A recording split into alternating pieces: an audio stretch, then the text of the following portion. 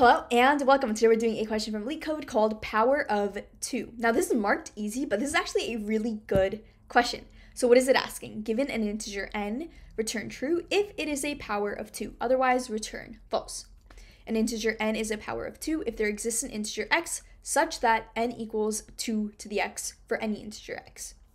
Example 1, we have n being 1. This is true. 2 to the 0 will get us 1. Example 2, n is 16. Again, this is true. 2 to the 4 gets us 16. And example 3, n equals 3. This is false. No integer power of 2 will actually get us to 3. We have some constraints and a follow-up. Can you solve it without loops or recursion? Well, first, how do we actually solve it through the use of loops or recursion? So we want to figure out if our input n is a power of 2. Now, what does it mean to be a power of 2? It means we can multiply 2 an x number of times, 2 times 2 times 2, until we get our original input n. Now, in our constraints, we were given a pretty big range. N could be anything from negative 2 to the 31 to 2 to the 31 minus 1. But if we want to figure out if something is a power of 2, that means we're going to be multiplying 2 some number of times to get that number, right? Anything that is negative will never actually work. How can we multiply a positive number some number of times and end up with a negative number? That's never going to work, right?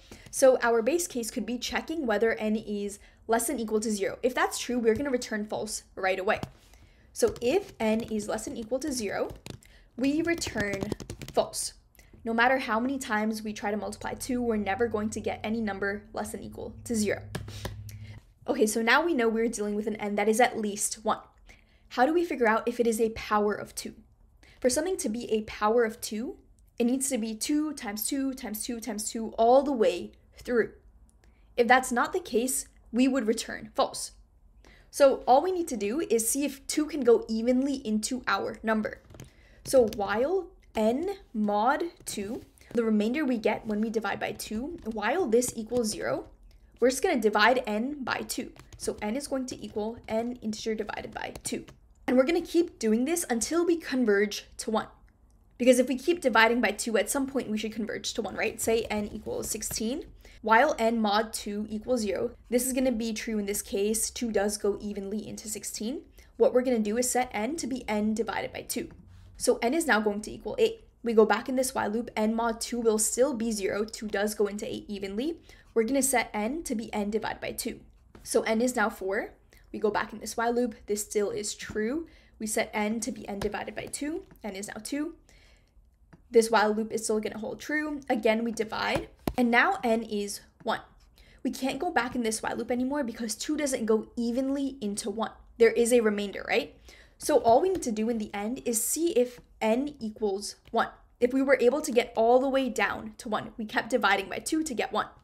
If that's not true, then we would output false. So all we need to do is return whether or not n equals 1. And we can see in this example, it did work with 16 because 16 is just 2 times 2 times 2 times 2. Now say we had another example, say we had 10. We would check n mod 2 equals 0. This is going to be true. We can put 2 into 10 evenly. So now we want to set n to be n divided by 2, which means n is now going to be 5. We go back in this while loop. This is no longer going to be true. 2 doesn't evenly go into 5. There is going to be a non-zero remainder, right? So we exit this while loop and we return whether or not we were able to converge to 1. This is not the case here, so we're going to output false correctly, right? N is not a power of 2. 10 is not a power of 2. So let's go ahead and submit this, and it is accepted. Now, how do we solve this without loops? In order to do this, we actually need to switch over into binary. How do we write 1 in binary? 1 in binary is just going to be 0, 1. How do we write 2 in binary? 1, 0.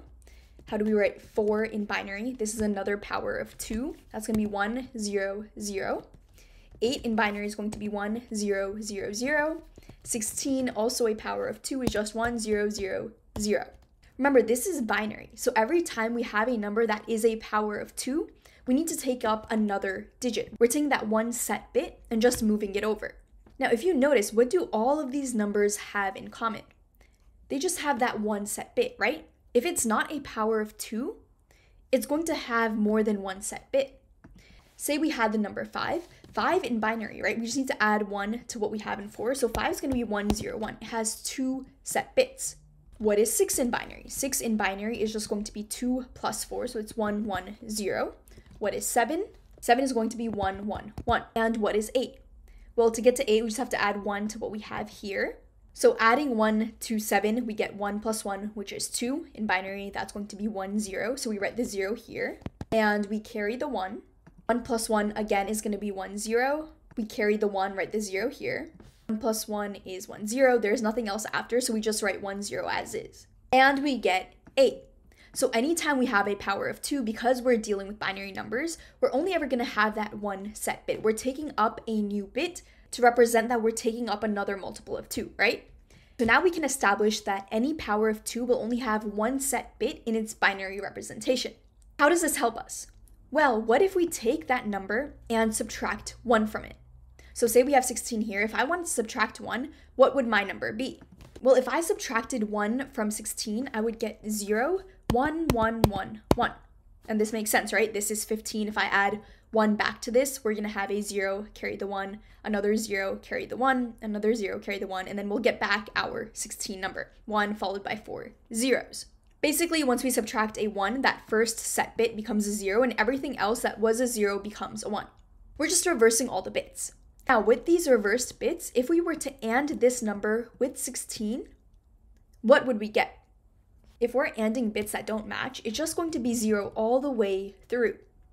And this is what we're going to use to figure out whether or not we are a power of 2.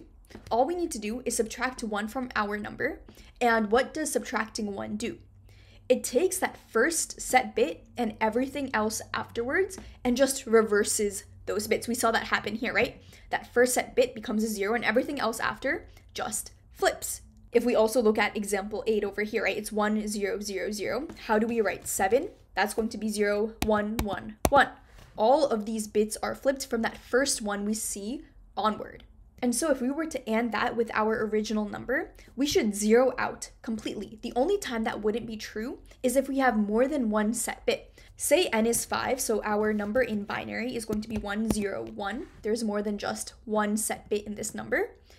5 minus 1 is 4, so that's going to be 1, 0, 0. And we can see what happens when we subtract 1, right? We reverse everything from that first set bit onwards. Now there's nothing else after this one, so there's nothing to really reverse after that, but we can see that first set bit reversed. So if we were to go ahead and AND 5 and 4, we would get 1, 0, 0. We have not zeroed out completely, and that's because we have more than one set bit in our number. We're not a power of 2. And that's all we need to do to check. So what we're going to do is write this in one line. We just want to return whether or not n is greater than 0, first of all.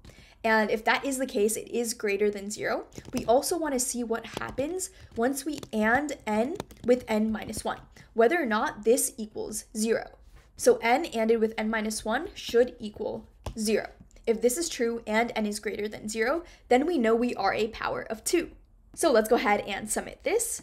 And it is accepted. And we did this without using any loops or any recursion. All we had to do is make 2 simple checks to see whether or not we are a power of 2. So we just solved power of 2 from LeetCode. We did this both through an iterative approach as well as the binary approach. If you have questions with anything, let me know down below in the comments. I'll answer all of them. If this video was helpful, like, comment, share, and subscribe. It really supports the channel. And as always, I will see you in the next one.